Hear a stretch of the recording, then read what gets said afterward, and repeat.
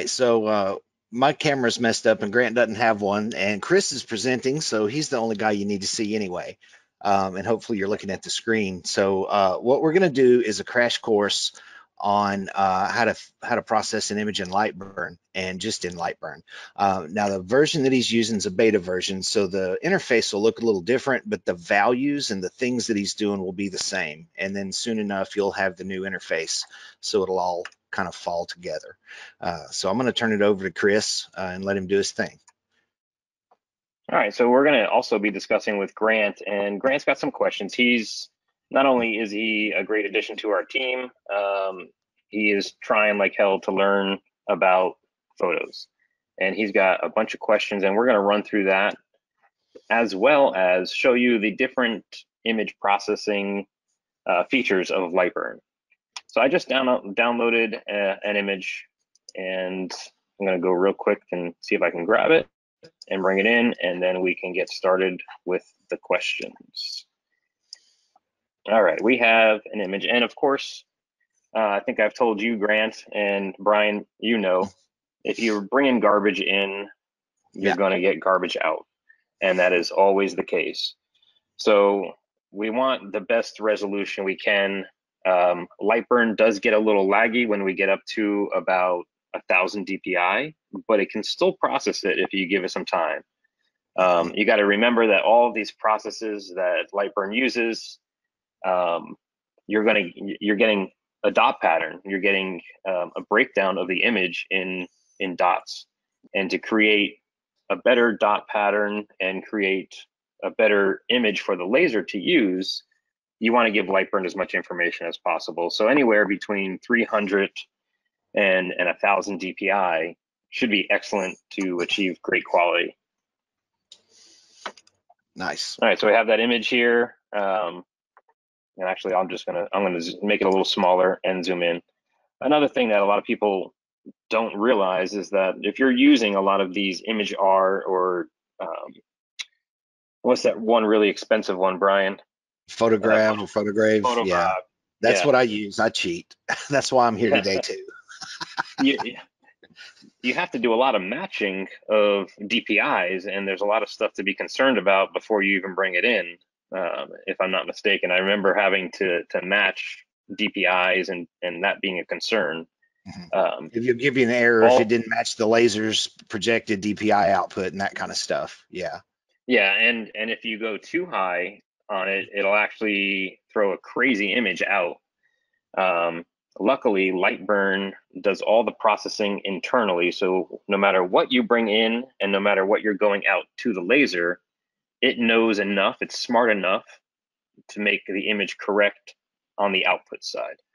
So less to be concerned about and much easier, a lot less thought put on the user end than with some of these other programs. Go to shape properties. All right, so typically when you want to process an image, we have our cut layers. We will double click on our cut layer, and this is our section for our process choices. Grant, what do you got as far as these? Have these been confusing for you? Somewhat, but really, I think when I first started, Clay had told me that Jarvis is really like the go-to one, so I would use Jarvis a lot. And then I remember when you and I worked on, I think it wasn't the Spider-Man picture, it was the Viking picture.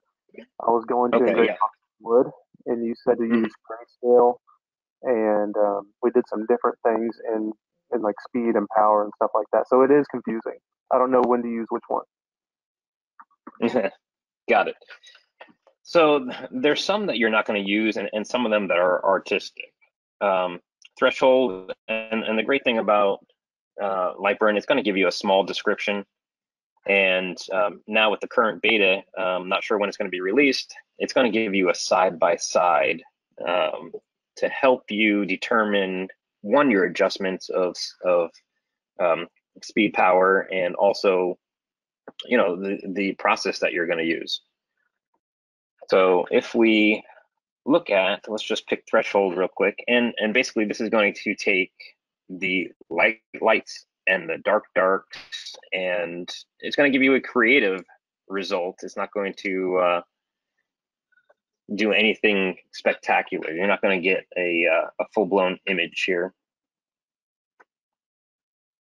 And this is 1,000 by 1,000 photos or something like that. It's rather large.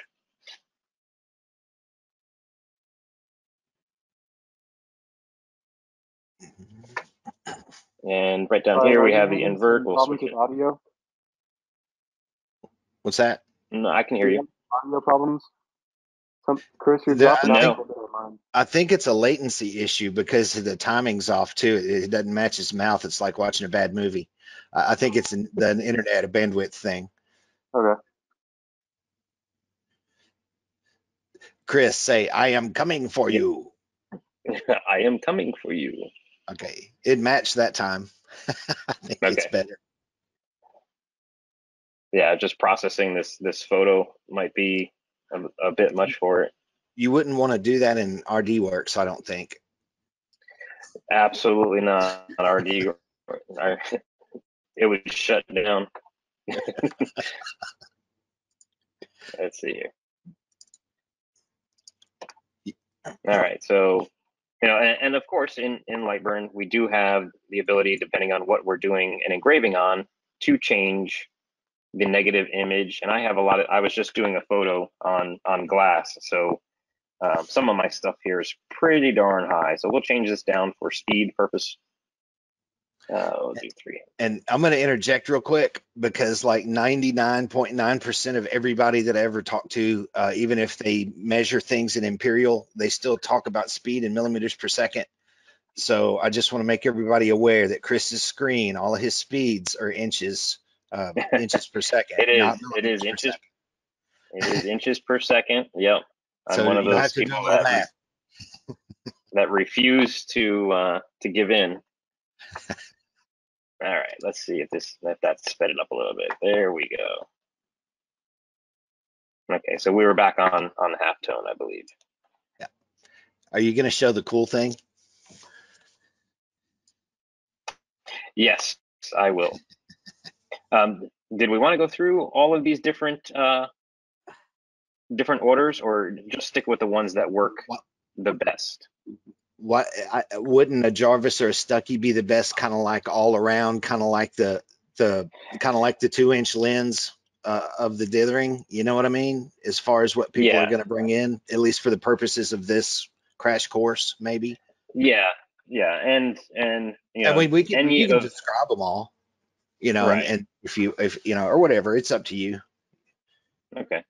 Yeah, and dither, Stucky, Jarvis, those are all quick, excellent ones to go through, and you're going to get a great result. Yeah, and all of those also. Sorry, Chris. I was looking for information on this in the laser realm, and it was kind of sparse. But this is the same exact thing as print. So if you go to some of these printing groups, and look at some of their data, and their knowledge bases about Stucky and newsprint and all of that, and the halftones, all of that information that's in there that they talk about printing presses and digital printing or whatever is identical to this. So you can really garner a lot of information from those sources, kind of thinking outside the box, looking for that, or Wikipedia. Yeah, and even the halftone, I mean, everybody's really confused. They start talking about the scan angle. When I start telling them that, make sure that you have a halftone angle of, it has to be odd numbers, but the idea is you're changing the angle the dots are being laid to confuse the eye of the pattern. You don't want to see the pattern, you just want to see the picture. And 22.5 has been used in print forever. So that's I think that has something to do with that number not being real, or being kind of impervious to the moire effect, probably. I mean, you could probably use that number to correct that also. Yeah, I mean, you do anything else. I mean, if we look at the patterns down the bottom now, we went to a 40-degree angle. You can definitely see all the patterning, and you want to try to avoid that completely. And you can play around with that. There's some that are better than others, but 22.5 seems to work really, really well. Cool. So going back to what are we on? We are on halftone.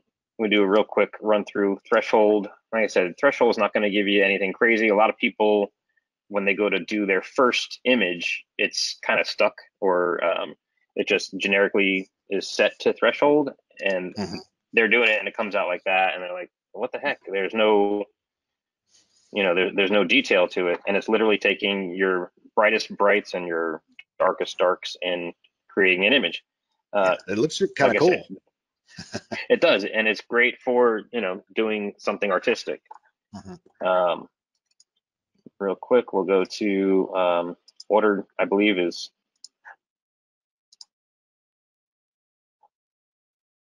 it's going to be more patternish.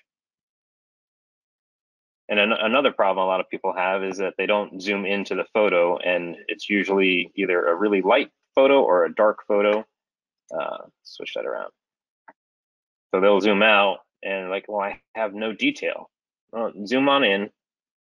It's very hard for the computer screen to process all of these little dots. But once you zoom in, you'll be able to tell exactly what you're going to get. Ordered. And then Atkinson, we'll just skip right to Jarvis, because Atkinson to Jarvis are all about the same. I typically revert to Jarvis. I think after a lot of testing, it seems to give me the best result.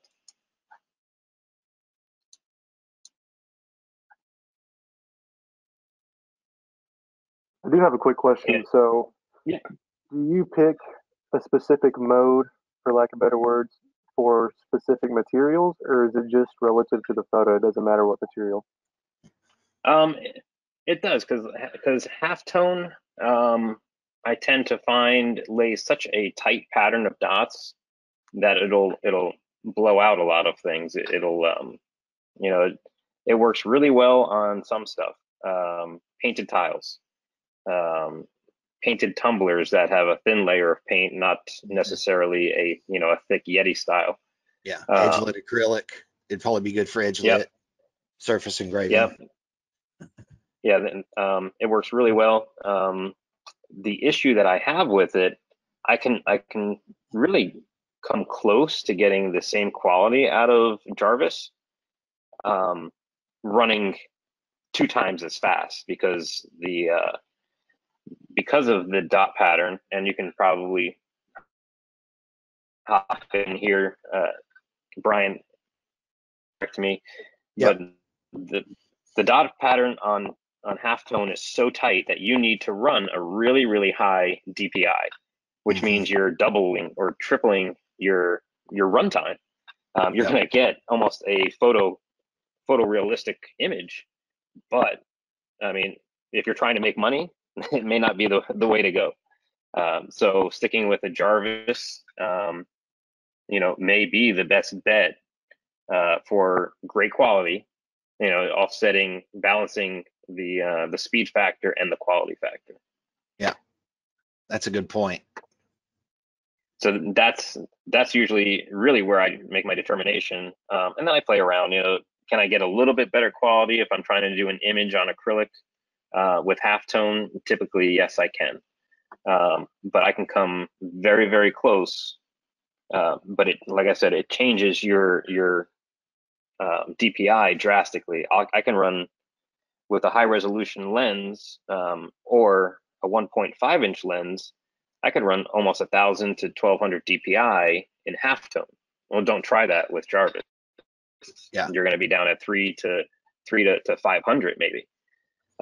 Pushing the limits. I mean, you better be tuned. Your scan offset better be right. Your alignment better be perfect. Mirrors clean, and that's why LightBurn mirrors clean, and that's why LightBurn has a built-in warning, because unless you have all that stuff dialed in perfectly, you're not going to achieve those really, really high DPI settings. Yeah. But we'll stick with Jarvis. Okay. For right now. And to get a little off topic, so I've done a picture of a lion. I may have sent you the picture. I ran it like six Hmm. times, 5 or 6 times, because I couldn't see the detail that I wanted. So I don't know if Right. I'm going too fast, not using enough power, or what it is. But I feel like I have it all set up correctly, and it's just I can't get it right the first couple times. I have to keep going over and over. And when I'm doing photos, I mean, we are trying to lay down all of these tiny, tiny dots. And while, you know, I'm not sure of the capabilities of the power supply in the tube, that's Brian's area.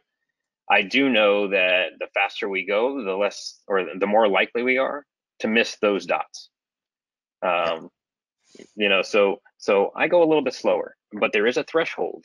You know, somewhere around 4 to 6 inches per second, which whatever that equates to in millimeters.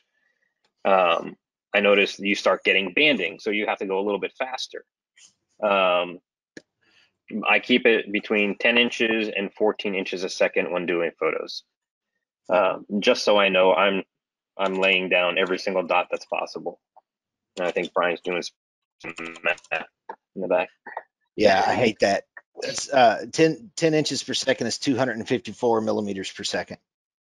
Okay. So, 300, 350 running there. So Grant, if you do start to get banding, you know, a curtain effect, maybe speed it up a little bit. I've noticed, like I said, I've noticed it down low.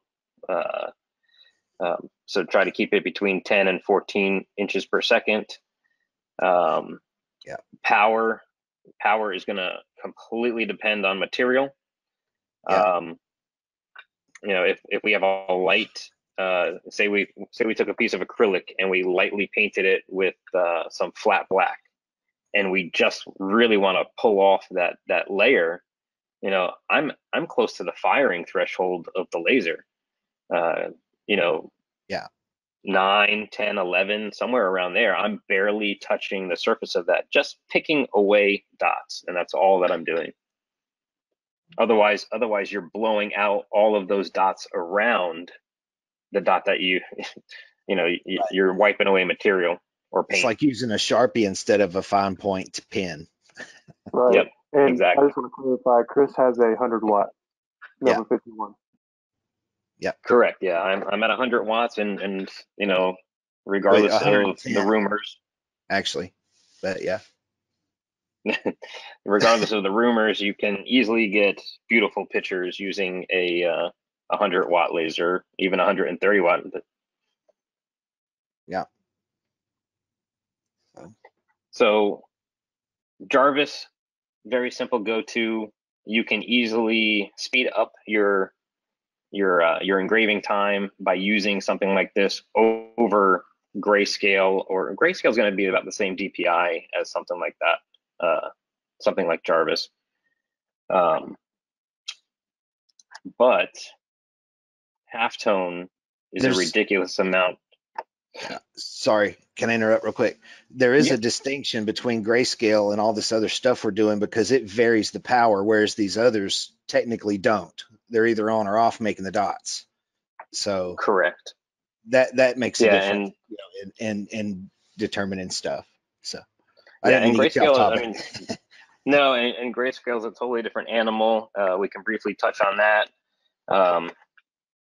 You know, we'll get, you know, maybe towards the end of this we can get into grayscale, Yeah, but that's a totally different animal. Yeah, that might ought to be a And that's different video. Got it. Yeah, Got it. probably. Yeah, that's more of a three-dimensional engraving. Can be used for regular engraving as well, but more so for three-dimensional engraving or 3D relief. The newer part of LightBurn is going to be an adjust image, which those of you that are used to photograph, it kind of gives you the side by side. You got the original image, and then you have the adjusted image over here. So you can, you know, do some messing with it. You can even change the DPI, and it will adjust. Also, the image modes. You know, we're at That looks kind of patterny, doesn't it, Brian? That's pretty awesome. So is this on the current version of LightBurn, or is this the beta? This is the beta version of LightBurn. This is going to help out a ton of people that get really, really confused. And actually, the reason why we're getting the patterning is because my DPI is set down closer to something of a Jarvis 800. There we go. Now it's starting to go away.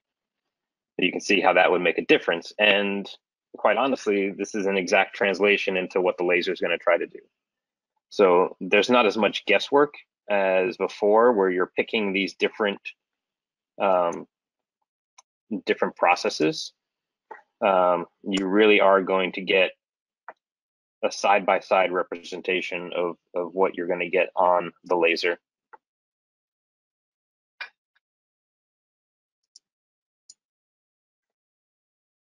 Pretty cool, huh? No, I like that a lot. That's going to help me. Yeah, it's going to help a ton of people, and I think that's probably one of the things that may have been missing for people that just are reaching out and searching for all of these one-click options, which don't really exist because there's just too many variations in photos. Obviously, we're working with a photo that is from the internet that is perfect.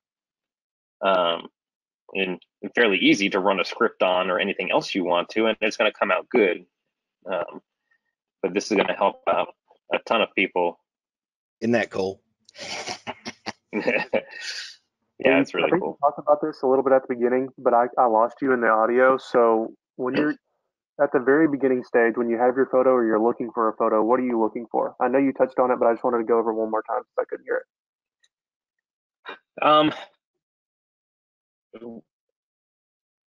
For a photo, like if you wanted to grab one from the internet like this. Right, like what? I think he means, are you looking for that kind of either defocused background or that contrast in the back so that it can pull that out? So I think that's what he's asking. You don't want stuff that's real busy in the back, maybe. I mean, is that kind of what you're after, Grant? I mean, when you're trying to pick up a photo out of a stack of them, on which one you think might be the best? Yeah, that's part of it. The other part is like if you're looking at a photo, what tells you yes, I can laser engrave this, and what tells you no? Clear contrast, and that's as simple as I can make it. You need clear contrast, even if you're bringing in a photo of your family, shadows, stuff like that. I mean, of course, for those of you that are new and those of you that have experience, if you haven't had this come across your desk yet, the person that sends the photo of a photo off of their iPhone, with glare, of the screen, stuff like that is impossible to work with. So, force them to send you originals, high shadowing, a lot of stuff you can get rid of working in Photoshop and some other photo editing programs. But yeah, again, the higher quality you start out with, the better the photo is, the positioning, all of that is going to be very helpful and beneficial for the end result. Perfect. Thank you. But as far as, when I'm looking online for things to download,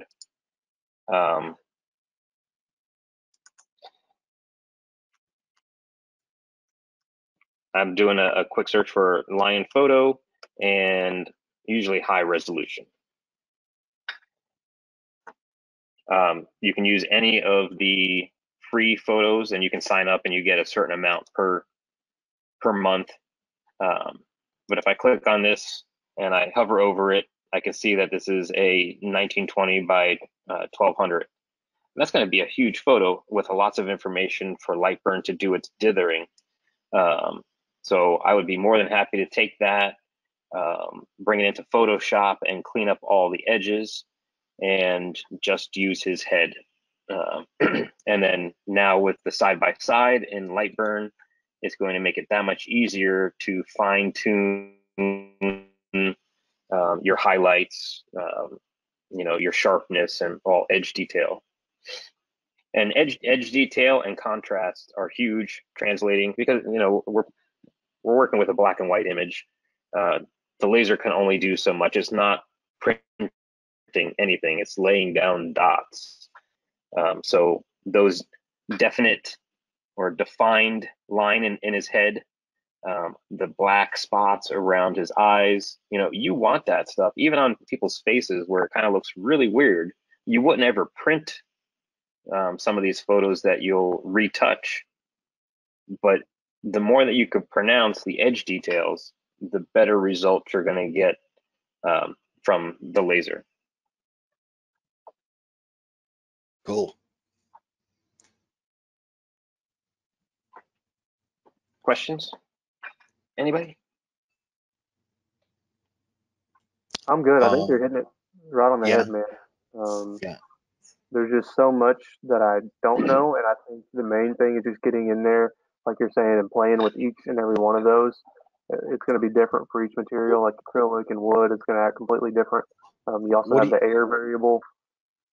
Yeah, all that. Yeah, What do you think and about that site that's got those LightBurn generation tools where you can output the eyeballs, and it does a power scale for you, and it'll define an array, of speeds and powers. It'll generate material test files, and it does a line interval. It has line interval generator tests and all kinds of stuff on it.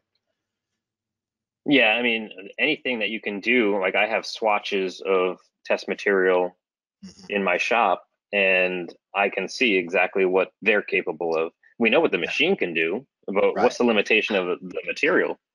Mhm. If we are working with paint, it's not going to take much to eliminate all those dots around it. Mhm. Acrylic, at what point are we blowing away all of those surrounding areas of the plastic? So yeah, it's running some type of test pattern on these materials to know what the machine is capable of and what the material is capable of is highly beneficial. Yeah. And the other thing to know is your focus, or not your focus, but your lens. Mhm. Um, what quality, how many dots can you put down? What is your resolution?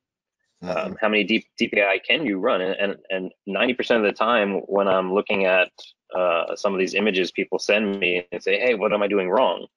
Either they have the wrong process, or they're trying to run high DPI without the capability of doing so.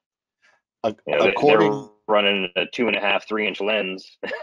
yeah, according to Thunder Good. Laser China, on the standard 2-inch lens, the focal distance is 5 to 6.5, and the dot size is 0.099 millimeters, or 0.0039 inches for the standard 2-inch.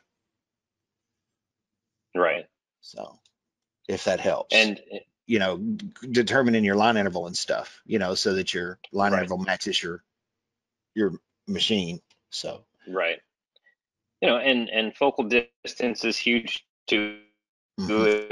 If you don't have that perfect, if maybe do a ramp test to see exactly where it is. I've noticed a lot of people buy cheap China-made lenses or eBay lenses or something like that, and the tolerances aren't there. It may Yeah, be a 2-inch lens, and you're going off of the standard 2-inch, yeah, and maybe lens made cap like they that we made the typically ones would for the use. K40. Yeah, Those, yeah. I mean, so yeah, and so and ours so are 2.6 optics. Our lenses are 2.6. They're manufactured by 2.6. All the ones that mhm. Thunder USA sends out. So between them and I don't know. I've got a set of Steve's lenses here, and I'm gonna do a comparison whenever I get a minute, or whenever I get my machine back up, because I got some parts missing. So So in a previous life, when I had a different laser than a Thunder, um, there was, they give you the focus stick that you measure, mhm, um, and it was about an eighth out of the focus stick. Yeah. Now I've So, I heard some mean, people say that ours are not right, and that's what it says on our on the site is it's 5 to 6.5 millimeters. We say 6 millimeters, but it may right. be a little off. So and they could use that test in LightBurn if they're comfortable moving the z-axis a little bit. Yeah. Yeah. Doing the focus And test in that's there. huge. Yeah. You know, the further away or the closer you get, you're going from the, again, a Sharpie to a fine point, a fine point pen. And the finer that dot is, the better result you're going to get, the more DPI you're going to lay down. Because as you expand that beam size, obviously you're blowing away detail and you're defeating the purpose. Two huge things: the focus and your scan interval, or your scanning offset. Yeah. Those need to be money. Those have to be money if you're trying to get any type of photo replication, high quality photo replication. Hmm. And I let me just see. Let linked me zoom in real the quick. basics of focus article in that chat just in case. It's got a little video in case people want it. Yeah. I'm actually going to go this way. So scan offset is huge. We are trying to lay down tiny dots, and if your scan offset, let's see if this comes up quicker. I don't even want to do the measurements that it has to be off for these to be misaligned.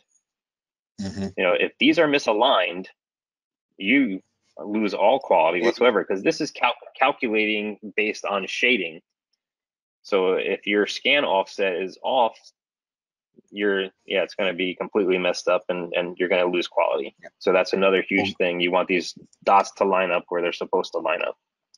yeah. And Grant he's a master at doing that visually, because I'm thinking, how do I write a knowledge base article on how to, redo your scanning offset adjustments unless you have a USB microscope and some calipers and, tweezers and stuff, because those are finite amounts. And then he's like, well, it's visual, right? And I'm like, yeah, I mean, ultimately that's what you're going for, is like, well, we just Right. dial it in until it looks right. Yeah, And it worked perfectly. And the video that I made on doing that, I typically use my cell phone. I'll use my cell phone. I'll zoom in and make micro adjustments right or left, and get it as perfect as possible. But those two are huge at getting a good quality photo. Absolutely. As far as I think we've gone through just about everything. Knowing which item to use as far as negative image or a standard image. If you're doing it on acrylic, if you're doing it on glass, remember that anything like glass and acrylic, we're making the material lighter. So we're going to want to bring out or laser the light side, but typically the laser is engraving all of the dark stuff. So try to keep that in mind when you're trying to do an image. And a lot of people will, which one do I use? Well, think about what it's engraving. Is it engraving the lighter highlights? What's going to show up on that material? Yeah, slate too. You want to definitely do a negative image when you're doing slate, stuff like that, Slate. dark. Yeah. Or do you have white tiles that you painted black and you're revealing all of the white behind it? You're going to do a negative. So it really depends. In most cases, on wood and stuff like that, you're using just a regular image.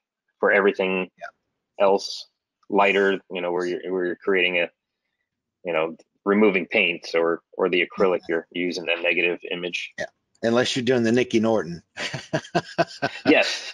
That's insane. And I think that works better on diodes than it does for us on a CO2, correct? Yeah. Yeah. Now I want to try it on Odin. That's one reason I like these RF machines. I bet this RF machine will knock it out, because you can change the frequency on the RF tube and that might affect it. And it's a 30 watt, so I can dial down. I can dial down to a couple of watts if I want to, and Right. or kick it up and go to 2,000 millimeters per second, and it'll Yeah. probably be about as good as any 7-watt laser. And I And can only imagine the DPI you can pull out of yeah, that too.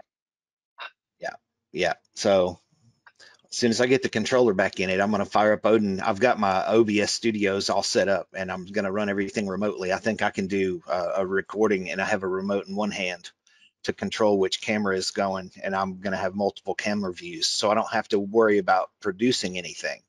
I just Right. do it right as I'm doing it. If I walk over to the laser, I hit the laser cam, boom, boom, boom, boom, boom, and then just send it to YouTube, and I'm finished. So Nice.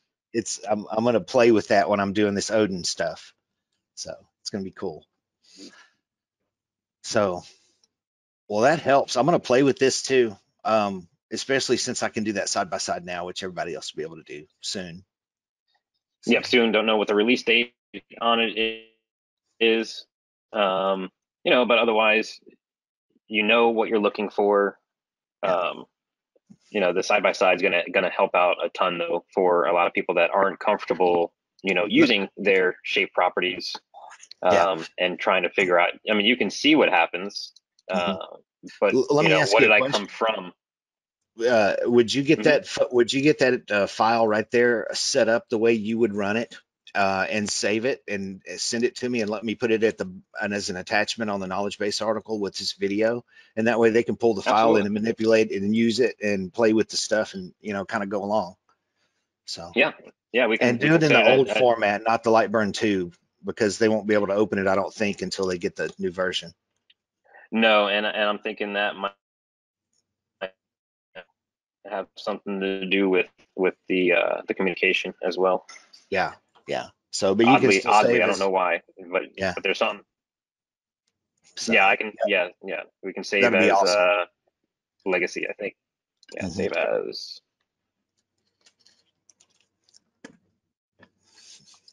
Yeah, we can save as a legacy. Okay. Awesome. And Yeah, I'll I can stick that definitely do with it. that, and I'll leave it. Yeah, maybe I'll do two an unedited version of just the photo, or I'll just send the photo, and then I can do it with my Yeah. enhancements that I would do, Yeah. Yeah, how yeah. I The would. original, that original would be cool too to pop on there. The original Yeah, photo that you built. yeah. This So, way they and can. also I'll plug your site your thing, House of Lasers, on your YouTube, because Chris has videos on a lot of this stuff we were talking about on his channel. So go check it out. There's some good info on there. So Yeah, this is the easy part of doing photos is taking something high quality and bringing it in. It's taking the stuff that people give you and making them laserable. Um, that's where fine tuning and Lightburn's not capable of doing some of that stuff. So fine tuning all of that stuff externally is going to be huge to learn. And I have a couple of fairly decent videos on that.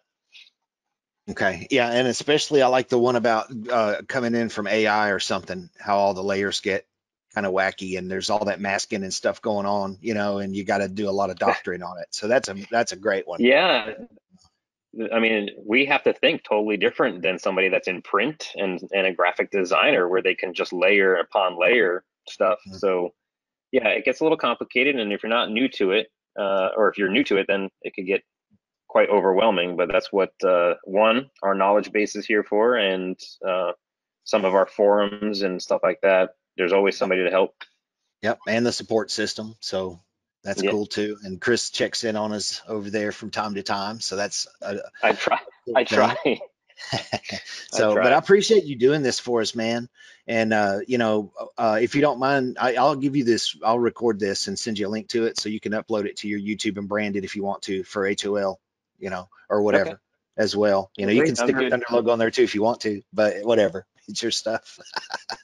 So, No, that's fine. Grant, before we wrap this up, you have any other major questions? No, nothing major. It's really going to be me implementing this and testing it out. And then I'll probably have questions for you individually. Um, but yeah, I'm excited. Thank you for doing it. Not a problem. My pleasure. And hopefully some of that made sense. Yeah, just keep your DPI low and increase it as you on, keep your speeds low and minimal power. You just want to create, little pinpricks is basically what you're trying to do. Sure. You're tattooing Awesome. with a light beam. There you go. I saw that video too. So, all right. Well, we appreciate it again, and hope you guys get something out of this, and we'll catch you next time.